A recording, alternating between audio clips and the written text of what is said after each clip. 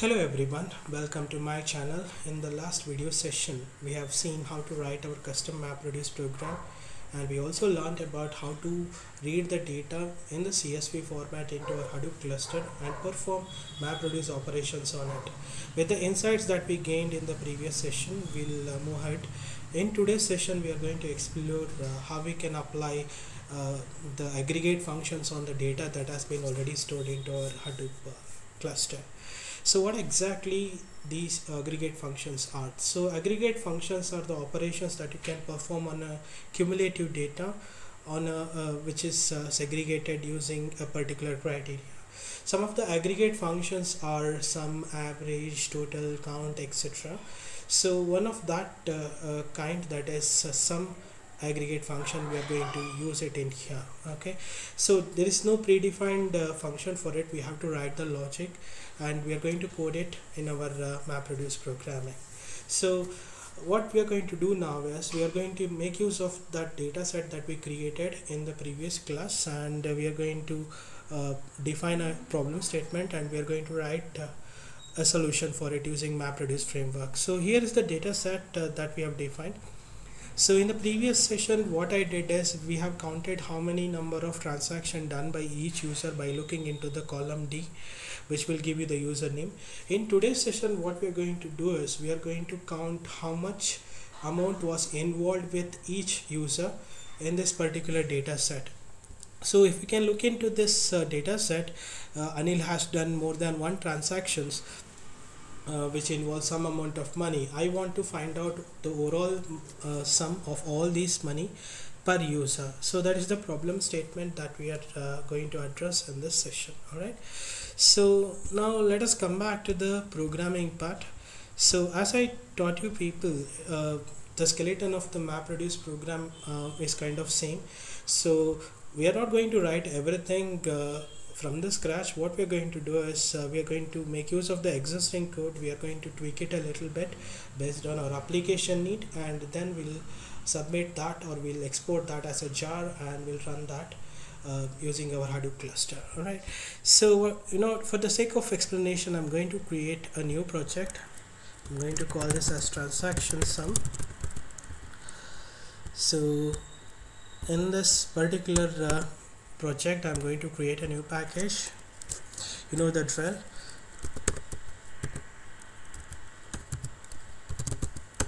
So create a class inside that.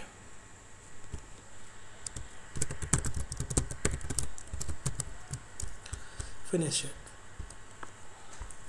So now I'm going to reuse the code that I've already coded for the previous session. So I'm going to copy this piece of code. So this is just to get the skeleton of the MapReduce code. So a little bit of tweaking here and there we have to do, so that I'm going to teach as well. So the first thing is we have to copy this transaction class name and replace the sales count with that, right? Then we have to configure the class as well, so get rid of the sales count and replace it with transaction class. So give the job name as transaction class itself. So now you get rid of this skeleton code that is then automatically generated by your IDE. So what we are supposed to do next is, you know what to do. First is we need to add the Hadoop libraries to the build path. So go and add the two libraries that is required for us to run the MapReduce code. One is common 3.1.3 jar, which is nothing but your utility, Hadoop utility jar it is. The other one is MapReduce jar, so we just require client core. So add these jars and apply and close, and most of the errors will go if everything is written properly. So the next thing what we are supposed to do, or what I'm going to do in this case, is I'm going to get rid of this mapper code and reducer code because I want to write my own code for this. Okay, so since we are dealing with a different application, I want to code my mapper and reducer code on my own, so I'm going to do that. So let us start with it. So as I taught you people in the previous class or previous session, the CSV file has been will be read, and the offset will be taken as a key, and the value, the first occurrence of the value will be stored in the value which is of type text, and it will, this mapper will output the values in the key value pair. Keys of type text and values of type int writable. So we need to get these values. Remember here what we are supposed to do is the username should be taken as a key and the amount should be taken as a value. So we have to convert our code, or we have to convert our data in that format only. So the incoming values are of type text. First of all, let us convert it to string. So you know the code for this. So I'm going to call this as a string value string is equal to value dot toString. So this is going to convert the incoming data or incoming values, which is with the comma at least. Of course the entire line will be read and it will be taken, or it will be converted into string first. Now what we're going to do is we're going to split that entire line based on the splitting criteria, that is comma. So I'm going to create an array for this. So I'm going to call it as CSV array. So this is equal to value string dot split. So the splitting criteria is comma, so I'm going to do this. So we get all the values which are separated by comma into this particular array. So if I want to reference the name, then I have to look into CSV array of 3, and if I want to reference the amount, I will get it in the CSV array of 2. So now we need to generate that value, so I'm going to do that. So the output type, that is amount, is of type int writable. So I'm going to call this as int writable amount. So I'm just going to define a variable of type int writable. So this is equal to, how to get it, how to get the value. So int writable. So this is going to take one argument which is of type int, but the incoming value is of type string, which is of a string array. Now we need to convert it somehow. So we'll use the integer class, its own inbuilt function called as parseInt for this course. So I'm going to use CSV array as an argument, and remember the amount we are talking about, so we need to reference the second column for this. Now we need to output the value. We need to use the object of type output collector dot collect function to output the values from the mapper to the reducer. The first argument is the key itself, which is of type text. So do this, new text. So the text is nothing but the username. How do I parse it? So go to CSV array of column number 3. So this will give you the name, and associated with that is the amount value. Just pass in the amount and your mapper code is ready. That's all that is there to it, with respect to your mapper code. Now we'll come back to the reducer code. So in the reducer code, what we get is per key there will be multiple transactions, or multiple transaction that is done, and we are interested in multiple amount that we are passing in from the mapper. So for one key there are more than one value, so we'll use the iterator object to pass through it and we'll perform some operation.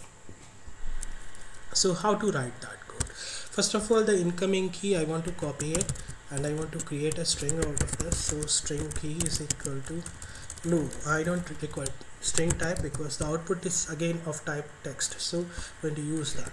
Text key is equal to t key. So this would be my key value. I'm just copying it. The next thing is we need to ensure that it doesn't cross the boundary of the values. So we'll use the iterator inbuilt function for this. So I'll just prior to that, let me define one more variable. So that is overall count. I'm going to initialize it to 0. So this will give you this is a variable which will store the cumulative sum that we are going to obtain out of this. Okay, so now we'll use the hasNext function of the iterator to traverse through the code. While values has more than one value in it, what we are going to do is we are going to create an int writable object.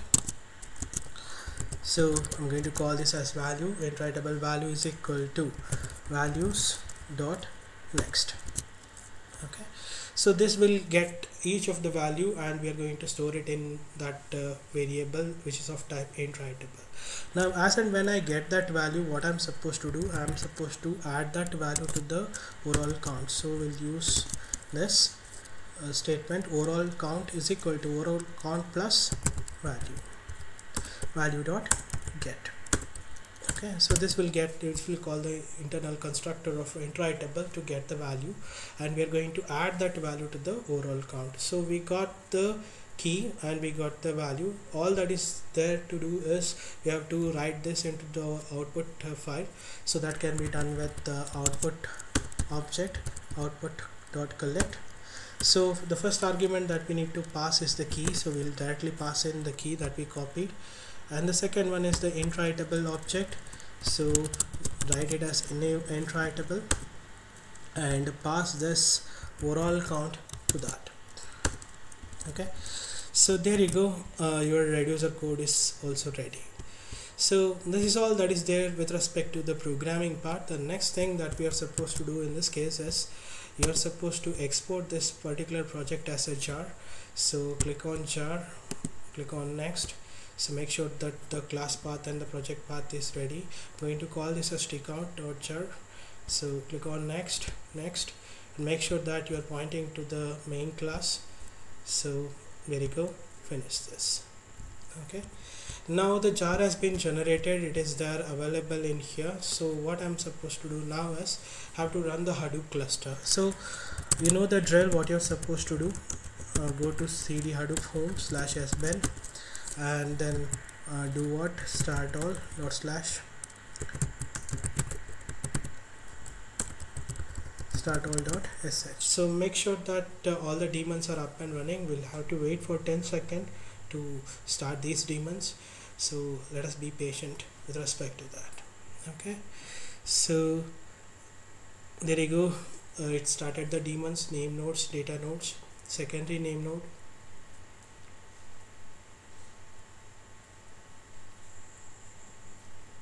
node managers, resource managers, etc. So all the daemons are up and running. Just cross check. So all the daemons are available with respect to Hadoop. Now we'll come back to the home directory. You know the drill, you need to create an input directory in the Hadoop home. So that's what we are going to do, and inside that input directory you have to pass in this data.csv. So that's what I'm going to do now. We'll use the hdfs command, hdfs dfs make directory -p. I'm going to call this as input directory. Okay,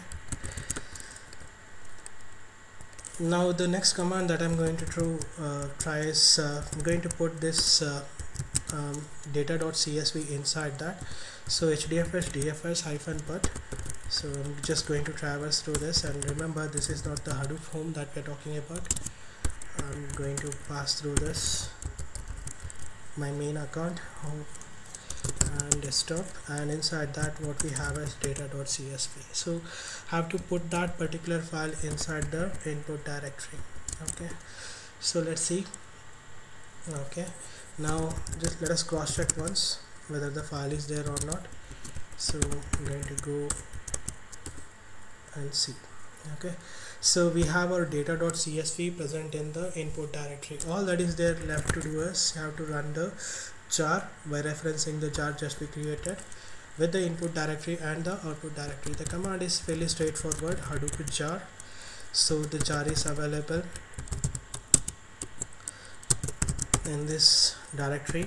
So we have to take in the input directory and the output directory. If it is there, it will give an error. If it is not there, it will create it and it will run. So you don't have to create that output directory as well. So let us give it a try. So the job has been submitted.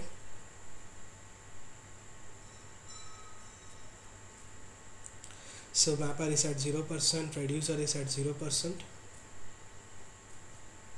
So map is now 100%, reducer is at 0%. Okay, so now it got through. So the mapper and reducer code has worked fine. So let us check the output.